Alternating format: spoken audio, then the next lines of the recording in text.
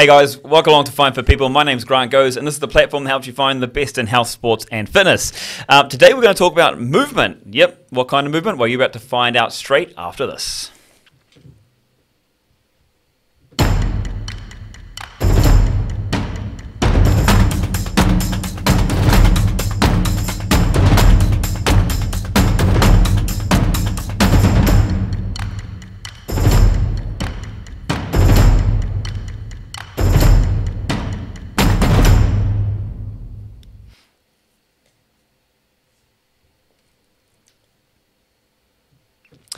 Hi guys, welcome to Fine for People. The platform helps you connect with the best in health, sports, and fitness. And today we're talking about movement with the man himself, Mr. Jonathan Clayton. Bro, welcome along to the show. Turn it on here, turn it on, brother. Turn it on? You are on, you're live. Check. It was all silent Check us beforehand. on. It's all good. Thanks for having me. Yeah, man, it was cool. We talked off air just beforehand, and we had a good chance to kind of relax. I know you're saying you haven't done these before, and you're just getting into them, and it's your first experience. My first podcast. You're a virgin when it comes to podcasting. Breaking the ice. That's the one. We're just going to chat about different things. But we're going to, first of all, when we get into the movement side of it, when we explain it, let's just find a bit about you. And you've been here in the UAE for a while. Yeah, I grew up here. I've been in Dubai since about 1986. So I spent pretty much my entire life here. Wow. Went to nursery school here, primary school. Yeah. I did a couple of years in England in the middle, and then I was back out here in English college to finish off secondary school, and then back over to the UK for university. Swish. And then back here to work. It's quite a common trait, the way a lot of people that are brought up here, they go away for some education, and they come back. So, Yeah. And what did you get into when you came back? The plan was, when I left, was to go and do sports science as my university degree. Yep. Just before leaving, I had an accident playing rugby, and I tore my ACL. You a scrum half? I was outside centre. Oh, right, awesome. Yeah, we were all around the same height then. But yeah, so I ended up doing a business degree last minute, and then I came back to Dubai and started working in finance, and it wasn't my thing. I worked in a bank. What made you go from sports science into finance? Because I just ended up doing any old business degree that I could. Yep. It wasn't really of interest to me. I couldn't go and do the sports science degree because it required like the first 6 months of a lot of physical activity, which I couldn't do. Yeah, true. Because I was just going to have the surgery. Yeah. So it kind of stopped me from doing what I wanted to do. Yeah, and then I came back here, and I ended up working in a bank, and I didn't like it, and I thought, like, okay, there's no point moving to another bank. So I ended up doing recruitment for financial services. Okay, Stuck it out for 2 years, and whilst I was doing that, behind the scenes, I was literally behind the scenes doing my my personal training course. Oh, wicked, awesome. Yeah, so as soon as I... Was it online then, or...? I did it online, with the Fitness Institute of Australia. Oh, wow, I had awesome. my desk was positioned with a wall behind me, so actually in work I was doing my online studies. That's right, can't find me now. Yeah. And as soon as I finished and I got my certificate, I literally resigned the following day. Oh, well, really awesome. And it was probably a big mistake, because back then there wasn't much happening in the fitness scene here in terms of... Like, there was no CrossFit boxes. There was very few gyms outside of hotels back then. And personal training was kind of relatively new. And the biggest thing was all the boot camps that were running from, I think, like Original Fitness Company. Ah, yes. It was an American something as well. They combined us. So there was a few of those running. And so it was a little bit rough to get going in the personal training industry. But I started in that field, and that's how I met you. I think through one of the maybe a TRX course or something. I was trying to think which one it was. I was like, which course? Yeah, kettlebell course. The squash court in Jumeirah. Yeah. That's right. I know you're coaching that then. Yeah, and that was like how I kind of got back into the fitness industry through the personal training. And then from there, I kind of got involved in jiu-jitsu, like on the personal side, and it was a love of mine at the time. Yeah. And I think, like everybody in jiu-jitsu, I had a few injuries. Like a lot of people are riddled with injuries in jiu-jitsu. Not a lot of joint prep. Strength work didn't really take place in the classes. And so I went outside and I was researching, like, okay, what can I do to supplement my jiu-jitsu? Yeah. To make sure I got mobility, my joints are like not aching all the time, I'm strong enough and doing the right strength work versus like what was familiar to me then was like a bodybuilding style of Drawing the machines with the big weights. Or and it wasn't really going to help me in jiu-jitsu. So I was researching like bodyweight stuff, and that's how I came across Ido Portal, who's my teacher. Yeah. And things kind of unfolded from there. Yeah. And I remember seeing a video of him just doing some like really crazy stuff. He was doing one-arm chin-ups, balancing on one arm, crazy acrobatics, moving around like close to the floor in ways I'd never seen before. And, like, I'd never seen somebody have that skill set before, like being able to do a bunch of different things. And I was kind of like a little bit captivated by it back then. And doing all of my workshops and things like that, back then I was, okay, I'll get in touch with this guy and see if he's offering anything. Turns out he was in Israel, couldn't travel there. So it kind of like disappeared off my radar. And then I figured out how to get to Israel. Oh, connections. So I was like, okay, message him. And so I sent him a message and I got an email back saying he's not based there anymore. So I was like, oh, okay. After all that, that was like a year and a half after I'd originally found him. So again, it kind of like fizzled out. And I just watched all of his videos on YouTube. And yeah, from there. I was going to say, man, for a virgin, you're amazing. You're great. I was like, because like, so we're nearly at that point about the movement side of things, and which is obviously our viewers are looking for. So I suppose we get to that point of, can we explain movement to people and what it is? It's probably a difficult thing for people to wrap their head around at times because we're all moving all of the time. You know, like people ask, like, what's movement? It's like, well, we're doing it right now. Like even the heart's beating. Yeah, totally. And like I'm playing with my fingers right now. Like and toes are wiggling. Everything's moving. It's just a case of like how well each of us are doing it. Good point. And you know, a lot of the elaborate things that I'm doing that my teachers are doing, they're just stemming from like really basic patterns like squatting, moving the spine, throwing, running, jumping, folding the body. And those are kind of like even just walking. Those are like the foundation, like real like basic movement patterns that we're all supposed to be doing. And yeah, what we're doing is just on a higher level. I was looking at a video. The video to share. Well, guys, we're going to talk about movement. Johnny's going to explain further and further into it so you understand best and how to get involved yourself. We're going to do that. But first, we've got a short video of Johnny himself expressing movement. So let's check that out.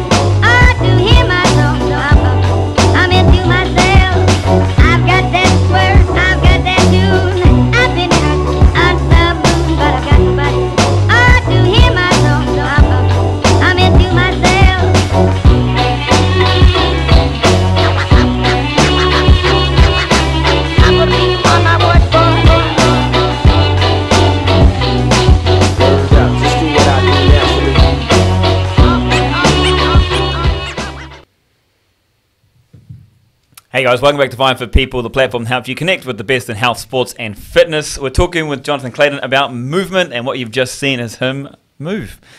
I can explain the video a little bit. Yes, that's going to happen because it's like...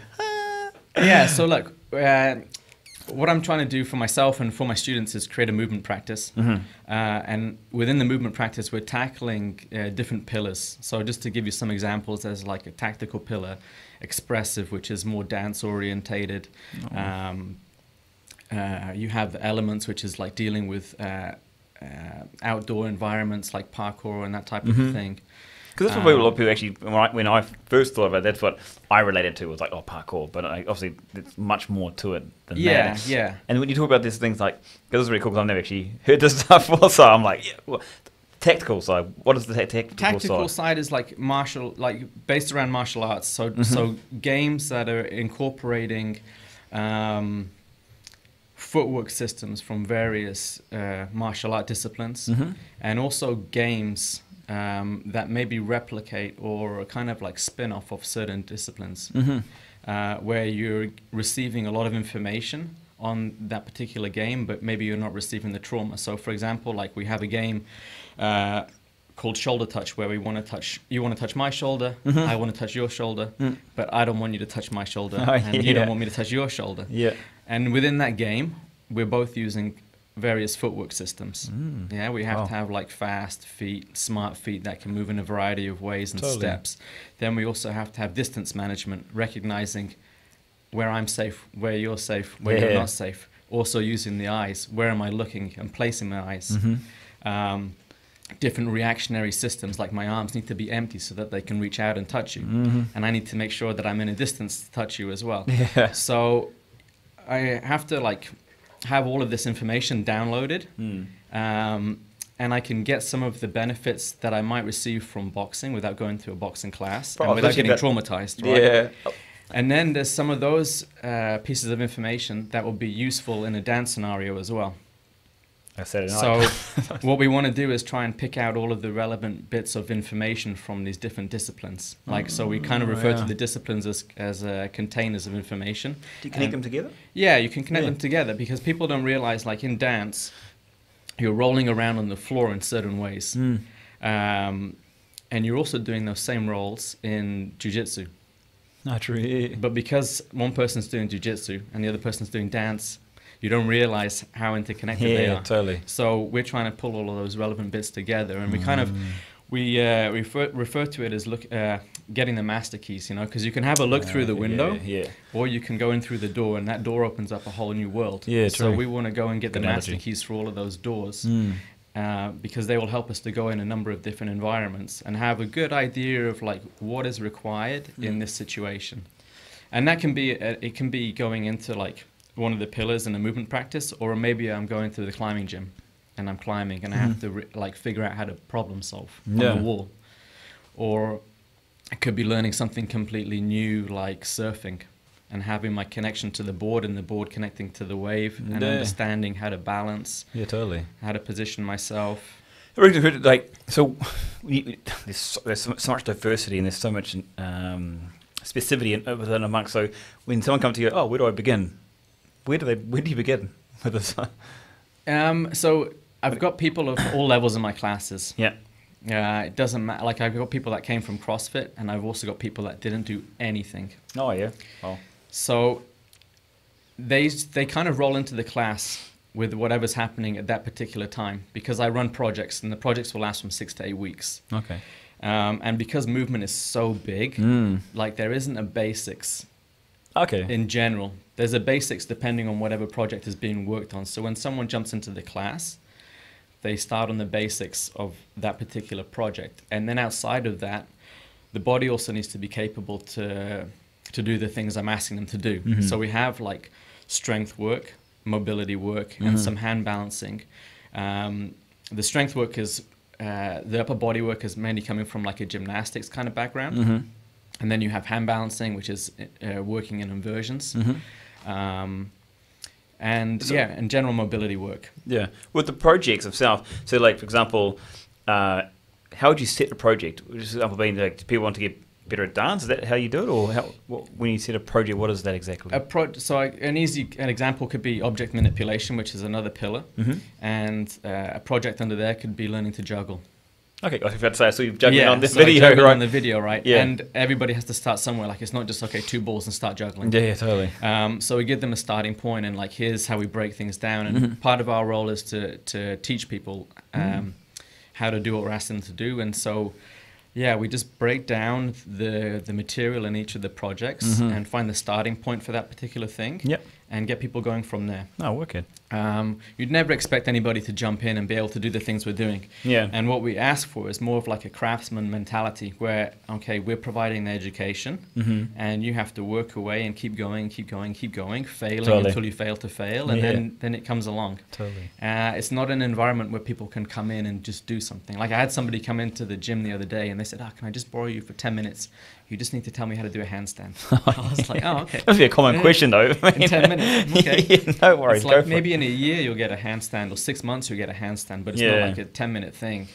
Everyone these days wants everything in like a split second, don't they? Yeah, and people want everything right now, and Yeah. that's not what we're trying to do. Like a lot of people are giving their keys away from their body to somebody else. Like you do all the work, but Totally. what we're trying to do is give them back and provide you with Yeah. the knowledge to like go into different scenarios that require you to act in a certain way. Yeah, 100%. Um, What's the difference between like when you like obviously you're going through that PT road and you've come out here? What's the differences you saw? Because there's a lot of stigma with PT and the common, oh, I want to lose weight, I want to get big muscles, you know, that's what it always is. And obviously you're still going to get some questions like that. I mean, you're going, I don't even have the word I can explain it, but what are the differences you've found when you were PTing and now to what you're doing now? Yeah, I think like personal training when I was doing it, and it still is, as far as I'm aware, is about aesthetics. Yeah. Majority of the time, yeah, totally. Yeah, and it wasn't something that interested me. There wasn't a lot of like thought going behind like coaching and programming. Not to the extent that I have to do it now. Stop like eating I really bad have food. To, Go for a run. And it's a lot of psychology, like Yeah. in the personal training world, like because basically the nutrition needs to be taken care of, and people's motivation to get to the gym and do the work needs to be improved. Totally. Whereas right now, like I need to think like, okay, what do I want these people to do? Why can't these people do it? And I have a class of 20 people, everybody at various levels. So Yeah. like, what does that person need? What does that person need? What don't they need? What do they need more of? Yeah, And so I'm juggling all of these things, trying to find out like what people need and put them in a map somewhere. And so, yeah, I generally have to map out like what's missing from people's practices and from their bodies. Okay. We'll come back to that because Yeah. we're going to take a short break. Okay. Because I want to. I mean, I just seen a whole lot of like roads go off this, and I'm like, how can I just pick one road for now? We'll come back. Guys, yeah, we're talking about movement. If you guys have any comments, questions, please share them in the comment section down below. If you like what you're hearing, smash that like button or subscribe. But we're coming back shortly after a short break to talk more about movement with Johnny. We've all been there, hours searching the internet, asking friend upon friend, making call after call, trying to find the right fitness professional, health specialist, or sports coach. So much time, energy, and even money spent only to find more problems than solutions. Well, now, with the Find Fit People platform, you can find all the available professionals with the skills you need in an instant. We've removed all the barriers by establishing a community of many different skilled health specialists, sports coaches, and fitness professionals that are alerted immediately once you posted your request. In under 30 seconds, you can attract multiple professionals with the right skills to help you achieve the result you want. It's simple, fast, and free. Find us online at www.findfitpeople.com or download the Find Fit People app from Apple or Google Play stores so you can find fit people today. Hey guys, my name is Grant Goes and welcome back to Find for People. The platform helps you find and connect with the best in health, sports and fitness. We're talking with Jonathan Clayton about movement, and it's really intriguing, and I wanted to say off air but we couldn't because the microphones were on, but there's so many different roads, bro. There's so many different paths you can take with this here, and there's I don't know the words I'm looking for. There's so many different things that go through my mind I want to talk about and stuff like that. Okay, let's go. Where does it go? Let's talk about the experience of I think we talk about I want to be a master at movement. There's someone I'm sure someone's probably come up to you and said that they want to be the best of what they can. Yeah. Is there such thing? I mean, No. Yeah, fan. It's too big a subject for you to be able to master everything. Totally, right. Like, that's part of the reason why we pursue it, because it will last you a lifetime. But it's too big a subject for you to master anything. There's so much you can do. Yeah, we just try to be general practitioners. So we're decent at a lot of different things. Yeah. And for us, decent is at a high level. Yeah, Still, true. It's higher than the normal level. I've seen some of the things you do, bro. Yeah, like, Crazy. okay, so for example, like with the strength work, when we were heavily involved in strength work, like we put out some basic strength videos, and it consisted of doing like multiple one-arm chin-ups and things like that. Yeah, damn. Which we considered basic. Really? But yeah, but my teacher's considering it basic to like people that are really strong in that particular field. Yeah. So like if you take something like squatting, you know, our goal is to squat double body weight, which Okay, is Yeah. it's pretty good weight. Yeah. It's hard. It's not. I'm struggling in my own body. Yeah, and it's not heavier, something but I that mean, most people, the general public, will not achieve like double body ability. weight squat. But then Totally. if you compare them to Olympic lifters, they're lifting like triple body weight. So, when we look at ourselves and refer to us as being basic, it's comparing us to the professionals in that field. Yeah, cool. Yeah, that's good. That's a good point. The okay, movement with that. So, is there? I mean, I don't think there is. I'm just going to ask the question anyway. But is there a level one as far as movement? Because it's so diverse. There's no real. No, there's no level one. There's no kind of thing. No, it's for the general public. We have goals which we think are important for those people to achieve. Like, so we have like projects that we're working on with the general public. Yeah. That we think once they achieve those projects and they've completed those projects, their body will have received the biggest adaptation. Okay. Yeah. Yeah, like the biggest changes, whether it's neurological, physical. There's even a different language. You're speaking like movement itself. I mean, you talk about projects to start with, and it's like, other people go like, what's a project, and that kind of thing. Especially when they're so used to PT or training game, come along, I want to lose weight. You got a goal to go for a 12-week goal, for example. Yeah. I mean, like you asked, like the big difference between us and what PT is we're providing education. Yeah. And that's a huge thing. Yeah, and people are not used to coming into that environment where they have to learn something. Yeah. And that's also a skill in itself. Like, totally. I have to learn. And I had people originally that came and they used to go into like a fitness class after work where they can turn off and shut the brain off. And they would come to my class and I'd be like, you got to stop daydreaming. Yeah. And they're like, yeah, but I come here to switch off. I said, well, you're in the wrong place. you will never like succeed here and advance if you keep switching off, because here you need to switch on and you need to listen to the terminology that I'm giving you. You need to receive the terminology here. It needs to go into the body.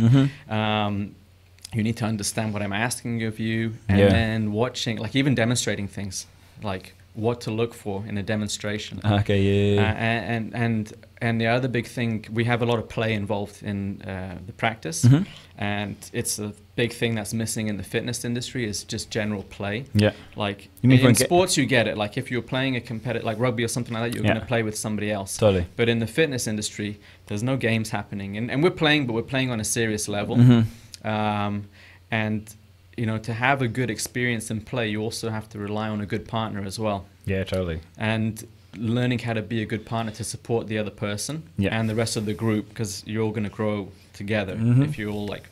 I was about to say that when it comes to, and you talk about these projects, I mean, because it is so intricate and you have to learn it and stuff like that, I mean, for me, I imagine it'd be quite hard, even one-to-one would be quite hard.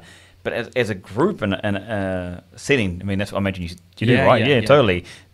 How much harder is it? Maybe it's let's go both sides, because there's two sides. The teaching side, to try and teach so many different things. Is it more engaging? Is it harder to? Is it just as opposed to one-on-one? Yeah. They both offer their pros and cons, but I don't think one's more difficult than the other. The good thing about working in a group with more people is that you get to have a slightly different experience with each person. Yeah, and each person's going to offer you something different. Whereas if it's just one-on-one, whatever I'm comfortable doing, I will do, and whatever you're comfortable doing, you will do. And it's up to you to put me into my area of discomfort and vice versa. Totally. And just working with somebody else, you'll naturally start to dive into those areas of discomfort, and that's where your development's going to happen, isn't it? Because you naturally fall back into where you're comfortable. So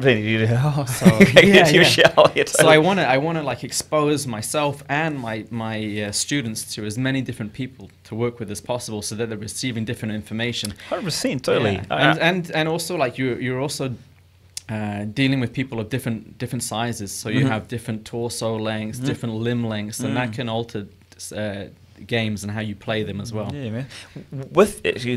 Great question there. Where from a PT and the education finds it as that, and then going into movement, obviously your education always develops anyway. It doesn't matter who you are, but still, it must have just much more you must have learnt, or the intricacies, I suppose, that we're looking for. I mean, my learning in the movement practice skyrocketed.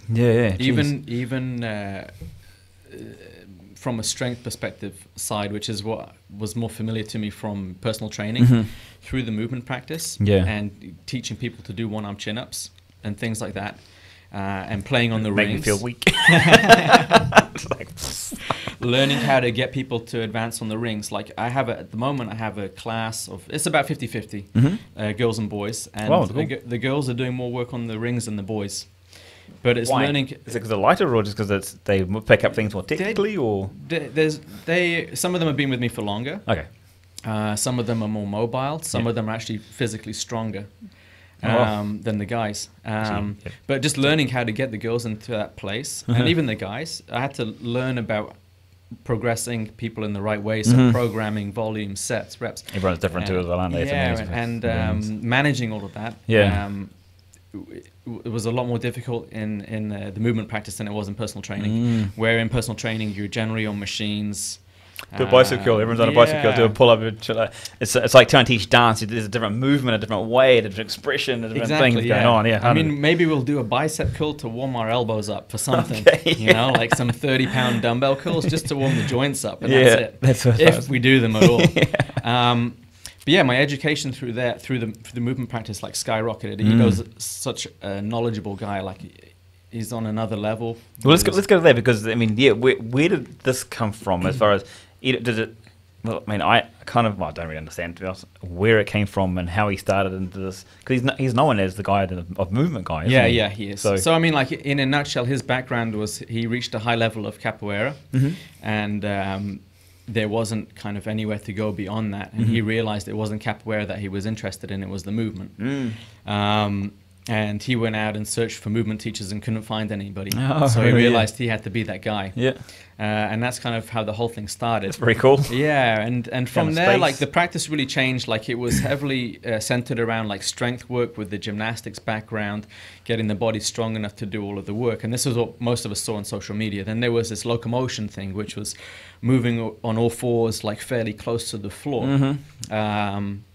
And the hand balancing. So you spent the dance move, the locomotion. I think it's about it for a second. I was like, okay, sorry. And then you have the hand balancing type stuff. Yeah. So those were kind of like the things that were the scene really early on YouTube. And then from there, it kind of unraveled itself. Ito decided, like, we have there's 1,000 people doing online coaching, or something like that. So through there, you get a lot of information back in terms of what's working, what's not working, and what more people need. So that was a good research platform for him as well to kind of direct the path of the practice for himself. But yeah, that's kind of how he got into it. Still developing? I mean, still developing. He's like light years ahead of us. Yeah. In what ways? When you say light years ahead, I mean... So, like, we have our own projects to work on. Yeah. And the projects can sometimes, like, I've been working on some projects for like 2 years. Oh, and he's like however many projects ahead of me, and I don't even know what he's doing right now. Do they get fed back down? Yeah, they get fed back down, and we have to like work on them, and we're expected to complete them as well. It's not just like, here's something, start working on it, see if you can do it. It's like, no, stay on it and get it done. Totally. With my students, it's different, because a lot of people have a 9-to-5 job, so we kind of like we work on something simple like juggling, and within the 6 weeks, some people will advance on it and complete it, and some people won't. Yeah, totally. Like we have specific juggling tasks to work on, and then eventually we'll circle back around and we'll come back to the juggling. Yeah. And by the time we come back to the juggling, the guys would have worked on a number of object manipulation projects, and their knowledge and timing and rhythm and all that kind of stuff is already improved. So when we come back to the juggling, they get a little bit further. So with the guys in the group, we'll keep recircling back. But with us, it's like, no, you get it and you continue to work on it until you've got it. Yeah. I mean, I'm practicing about 6 to 8 hours a day. I was about to ask you that. He's doing about 10 to 12 hours a day. No days off. No days off. Although not a bad way to live, be active all day. No, it's awesome. Great. Yeah, awesome. I mean, like people get confused. Like when we say we're training all day, they think like we're in the gym training all day. But it's not. Stop thinking about that, guys. It's not. That's why we refer to it as a practice as well. Yeah. It's not like we're training. Like I can spend an hour in the park. How many people are actually training sometimes in the gym? I'm there for 2 hours. Why you gonna? Just checking. Stop looking in the mirror. Anyway, yeah, totally. Selfie time. For the cream. But yeah, I could be in the park learning to kick a ball on my foot, like juggling the football or bouncing a ball on my head, or playing with sticks, doing a little bit of tactical work like boxing with somebody. Maybe 1 hour of strength work in the day, or 40 minutes of strength work in the day, twice a week. And the rest of it's working on various projects, rolling around, like working on various roles, acrobatics and things like that. So it's not like 6 hours in the gym on a cross trainer, like on the hamster wheel, just going around and around and around. It's funny you say that, because like there's sometimes you look, some fitness is fundamentals, like people want to be strong, supple, have some mobility, and have some cardiovascular. Is there a thing for movement? No. Because it depends on the scenario. Yeah. Like you You could be... There's no fundamentals, I think. Yeah, there's no fun. I mean, we want everybody to reach some basic level of strength and mobility. Yeah. Yeah, so there is like some basic level that needs to be achieved, but it's not consistent across all the subjects that we're working on, because you could be like super strong in a linear lift, but then when the lift is more organic and it's not in that linear line, like maybe you don't have the strength. Like picking up a body, a limp body is totally different than like you can, if I lie on the floor and I completely relax, 60 kilos, you can maybe deadlift 120. But struggle to pick you up off the floor. Yeah, you'd struggle. Not be able to pick you up. Yeah, you'd really struggle to pick me up off the floor. So it's like, okay, you have all this linear strength on this deadlift, but you can't even pick me up off the floor and I'm half the weight. Exactly, yeah. So fascinating, eh? And like, I'm actually a bit gutted because we're coming to the end of the show, but bro, we're gonna have you back on either way you look at it. So we're gonna talk more and more and deeper and look at different roads. But for this one here, kind of, I don't want to say a summary because it's not a summary, but just kind of maybe a couple of key points that people can just take away on how to maybe explore the idea of movement. I mean, obviously, getting in touch with you is one way. We'll put your details down below so people can get in touch with you and ask you comments and stuff like that as well. But yeah, some kind of a takeaway that someone can do is like, look, I want to learn more about movement, or where do I start? Yeah, I mean, like projects. The best way to learn is like through us in person and through our education that we're providing, whether it's with myself or with my teacher Ido Portal, like getting to one of his events. That's the best way to learn. But outside of that, if someone just wants to get started, like I said at the beginning, most people aren't doing enough of the basics: walking, squatting, hanging. Like just those simple things people can do every day. Like, and it doesn't, like, we encourage people to try and sit in a squat for 30 minutes every day for 30 minutes, and you'll receive some huge benefits. It doesn't have to be done all at once, but if you accumulate it throughout the day. Same with the hanging, like just trying to accumulate 7 minutes of hanging, and you can do these things anywhere. And the last thing is walking, because walking is like a huge factor in coordination. You know, it's like, it's a coordination project. And most people are not even walking enough because you just get in the car, go to work, get out, maybe sit at the desk all day. And so, just to get to the beach, like in Dubai, we don't have many places to walk, but now we have this nice, like, long stretch on the beach. Just go and walk, like 10 kilometers if you can a day. I try to walk 10 kilometers every day, as well as 6 hours of practice a day. Wow, so those are the basic things that I recommend. And then, I've got my people can contact me through my website, which is check out your details. What is it? movementpracticedxb.com, and I've got my Instagram page, which is Johnny Clayton, JONNY, CLAYTON 13. And then Ido Portal, my teacher. Just run it in through YouTube or Google and you'll find it. Rip it out. Awesome. For the guys, that was only an introduction to me. It wasn't even. It's a deep part of it. But so we're going to talk more, and you can find out more from Johnny on his social media or through the website. Type of thing. Get involved, find out a bit more. I mean, it's definitely, you can see off the bat there's a lot more. Without insulting anyone else, there's a lot more substance behind it, if you ask me. Anyway. So anything. Guys, thank you guys for joining us. Thank you guys for listening. If you like what you heard, hit that like button, subscribe for more like this. It is the channel that helps you find and connect with the best in sports, health, sports, and fitness. My name is Grant Goes. Until next time, guys, we will see you soon. Peace out. We've all been there, hours searching the internet, asking friend upon friend, making call after call, trying to find the right fitness professional, health specialist, or sports coach. So much time, energy, and even money spent only to find more problems than solutions. Well, now, with the Find Fit People platform, you can find all the available professionals with the skills you need in an instant. We've removed all the barriers by establishing a community of many different skilled health specialists, sports coaches, and fitness professionals that are alerted immediately once you posted your request. In under 30 seconds, you can attract multiple professionals with the right skills to help you achieve the result you want. It's simple, fast, and free. Find us online at www.findfitpeople.com or download the Find Fit People app from Apple or Google Play stores so you can find fit people today.